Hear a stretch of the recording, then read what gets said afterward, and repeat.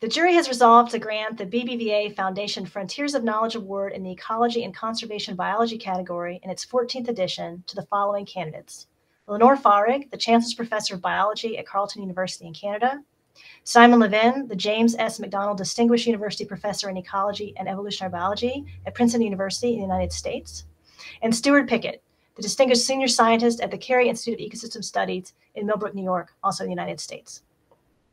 We are delighted to recognize Lenore Fahrig, Simon Levin, and Steward Pickett for their outstanding efforts to bring theory and order to the complexity of studying and managing coupled human-natural systems. In a landmark 1992 paper, Simon Levin wrote, "The problem of pattern and scale is the central problem in ecology, unifying population biology and ecosystem science, and marrying basic and applied ecology." Each of this year's award winners has devoted their life to the study of this central problem, both in developing the theory and mathematics of spatial ecology and applying that theory to design criteria for reserve areas, wildlife management plans, sustainable road networks, and cities. Their work has been grounded in ecological theory, explicitly acknowledging the spatial dimensions and scales of organism interactions and the critical importance of habitat connectivity for the movement of organisms, propagules, and materials across complex landscapes. All three scholars are notable for their remarkable intellectual breadth and depth, the ease with which they have built collaborations with the diverse scholars and stakeholders, and their facility in fostering robust and diverse intellectual links within and beyond ecology and conservation biology. Their work has substantially expanded the boundaries of both disciplines. Professor Levin developed the theoretical underpinnings of spatial ecology. He deftly uses mathematical modeling to link local dynamics with landscape patterns, effectively uniting the reductionist and holistic perspectives on ecological systems. His contributions to ecology continue to evolve, with more recent research on the interface between ecology and economics, and how socioeconomic mechanisms, if properly designed, may modify ecosystems in sustainable ways that encourage biodiversity conservation. Levin's work has demonstrated how the coupling of human natural systems determines variable regime shifts, whose identification is fundamental in forecasting irrevocable change. Professor Fahrig has developed theory-driven and data-proven ways for effectively reducing the effects of habitat loss through connectivity conservation. Fahrig's approach has enabled investigations into the consequences of habitat connectivity and fragmentation, whereby habitat is broken up into smaller patches due to human impact on landscapes. This process is now considered to be one of the most profound threats to biodiversity. Her work has extended spatial theory into the complex dimensions of real-world landscapes, most notably by recognizing the critical role that road networks and small conservation areas play in altering the distribution and abundance of species. Dr. Pickett has applied spatial ecology theory to coupled human-natural systems and developed the field of urban ecology. Pickett has been a pioneer of the important work of integrating humans as components of ecosystems into ecological theory. He has been particularly effective in linking ecology and urban design and bringing ethical and philosophical perspectives into the study of human-dominated ecosystems. Pickett's work has characterized the dynamism that reflects the reality of complex ecosystems and landscapes in an era of increasing urbanization and changing climate, with significant applications in the management and restoration of diverse ecosystems. We recognize this trio of scientists for their independent and collective efforts to understand ecosystems as complex systems with dynamics and behavior that are more than the sum of their component parts. In addition, their collective efforts have pushed ecology and conservation biology into a truly multidisciplinary endeavor. They have all implemented analytical methods to address ecological problems emerging at the human-wildlife interface at scales ranging from roadsides to continents. Congratulations to this year's winners.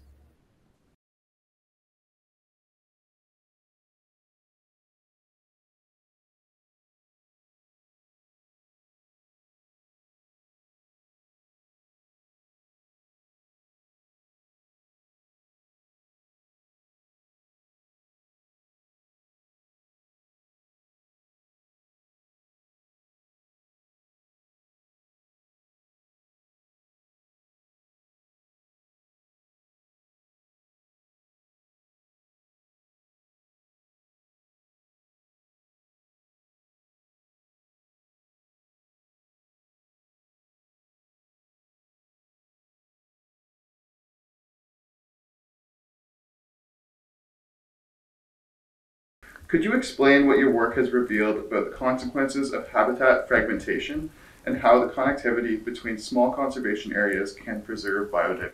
Okay, so most species require at least some amount of natural habitat to persist in the wild. And so our research and also other people's research has shown that the loss of natural habitat is probably the most important cause of the current biodiversity decline, the current biodiversity crisis. So there's the loss of natural habitat, and then there's this concept of the fragmentation of habitat. And starting about 40 years ago, there was this idea that in addition to the loss of habitat, the fragmentation of habitat is also a problem for biodiversity. So if you can imagine, say you want to protect some habitat, let's say you're a government or a conservation organization and you want to protect, say, a total of 1,000 hectares of forest. You could protect that 1,000 hectares of forest in one big block of 1,000 hectares or in, say, 10 smaller blocks of 100 hectares each. And it was assumed starting about 40 years ago that it would be better for biodiversity if we were to protect the one big block of 1,000 hectares. And so what my research has shown over the past 30 years is that, in fact, that assumption probably isn't correct. That it's at least as valuable to biodiversity if we are to protect 10 100-hectare blocks of forest as if we were to protect 1,000 hectare block of forest. So the effects of fragmentation, in addition to or separate from the effects of habitat loss, are actually not negative the way people have assumed.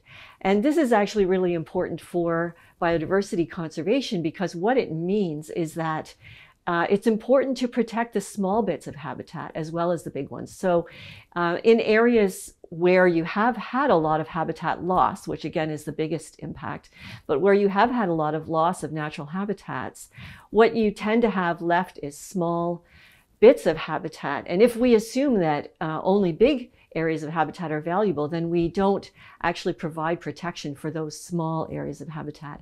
And that is really counterproductive from a biodiversity protection perspective. We really need to start protecting even the small areas of habitat. So that's the issue of habitat loss and habitat fragmentation. In addition to habitat loss, there is also the issue of what's called connectivity among bits of habitat or areas of habitat. And so this is the idea that some species, for example, need to have more than one kind of habitat to persist. So you could think of, for example, the leopard frog, which will reproduce in ponds or wet areas along the sides of a river or a lake. And then they will go and spend the summer foraging in meadows, for foraging for insects in meadows. So they have two distinct kinds of habitat that they need to survive, which means they have to move between them in order for that population to continue. So it's important for them to be able to do that. So connectivity is this idea that if you think of a landscape, so when we think about a landscape, I usually imagine you're looking down from an airplane and it's kind of what you see below you. What does that look like? And so you can imagine that you could have a landscape with two kinds of habitat in it where it would be easy for the leopard frog to get between them, and another setup where it would be difficult. And because of the things that we've done, things that we've put between. For example, we have found that landscapes, agricultural landscapes with small crop fields in them have much higher biodiversity in general than agricultural landscapes with big crop fields. And that's probably at least partly because the animals have much more difficulty getting across a really big, soybean field without dying, essentially, than across small ones where they would have refuge in the edges of the fields. And so they'd be able to sort of get through the landscape by going across the small fields much more easily than by going across really big crop fields. So that's one example. So this is the idea of connectivity. This is something that actually, I guess it was my master's thesis with my master's thesis supervisor, Gray Merriam, that we published in 1985, a paper talking about landscape connectivity. So the basic point is that what so we have the habitat, the natural habitat that's important, but it's also important because species need to leave habitat, natural habitats often, and so it's important that they can survive when they go between different habitats, and so yeah, that's the idea of landscape connectivity.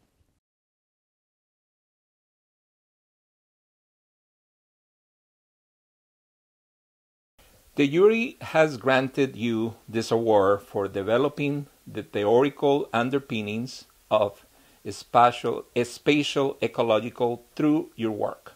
Could you explain how you did so and why it's so important? One of the greatest challenges facing our societies is the loss of biological diversity. Biological diversity is fundamental to us. In order to understand what's at risk and in order to understand what we can do about it, we have to understand the mechanisms that maintain biological diversity. That indeed has been a central theme in ecological theory for a century. But until recently, there wasn't much mathematical theory that began to incorporate the spatial dimensions of species interactions into models. And so I set out in the 1970s, actually, to begin to build models that built spatial structure into the sorts of ecological models that people were considering. And that eventually led to the work that the jury kindly rewarded me with this wonderful prize. Your work in ecology is theoretical, but has also been applied to design criteria for reserve areas and conservation policies. Can you provide examples of how your work has found applications for precise problems in ecology? So mathematical theories, such as I do in my work, have been fundamental to problems of reserve design, but also much more broadly, much more generally, to a range of environmental problems that we're facing. In particular, all of these systems are what are called complex adaptive systems, in which individual actions by people, in particular, affect the environment and have consequences that we're living with, like climate change, the loss of biodiversity, and outbreaks of infectious diseases. In order to address these problems, we need the theoretical foundations. We've learned this as we struggle with trying to control the COVID pandemic. And in particular, we need to learn how to cooperate in addressing the public goods problems, the problems of the commons that are essential to our maintaining the ecological systems that are so crucial to us. And therefore, I've begun working much more closely with economists, with social scientists, and with people in particular in the business sector who have to understand the nature of these problems and have to understand that industry must be partners in solving these problems. And so I've been working closely with people from various aspects of the business sector who are trying to implement some of the essential steps that will be needed to achieve sustainability. Society seems to be much more conscious of how serious the global biodiversity crisis is, but the rate at which species disappear continues to increase. Can this problem be solved, and what fundamental steps should be taken to confront it? We have no choice but to believe that we can solve this problem. We can help solve this problem because we've already done damage through the things I mentioned, climate change and loss of biodiversity. But I firmly believe that it's not too late for us to take the necessary steps, but we don't have a lot of time to lose. And what do we have to do? Well, we have to get the message across, as I mentioned, to the business sector. We have to get the message across to political leaders, and the only way we're going to get that message across is if we get the message across to people who will make their wishes known to decision makers. So scientists, I have a special responsibility not only to do the work, but to take the message to the public, to get the message out. And I'm hoping that recognition of the importance of this through, for example, the BBVA awards and other venues will begin to make people realize that we cannot just sit back and hope others will solve the problem for us. We have to address these problems. We have to believe we can solve them. We have to understand that in order to do that, we're going to need to find ways to cooperate across political boundaries and across international boundaries.